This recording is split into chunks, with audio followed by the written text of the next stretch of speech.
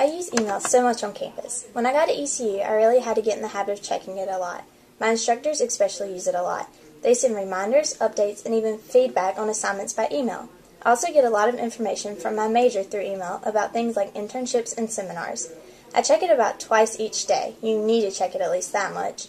I also get a lot of information from clubs or student organizations. They use email to get the word out about meeting dates and events. I use email with faculty and staff for things like making appointments and sending in assignments for my online classes. If all my classes are face-to-face, I guess I initiate an email with faculty members on average of once or twice a week. Most of the time, the emails are sent to me. Even when they are just information and I don't have to reply, it's generally important information for me to know.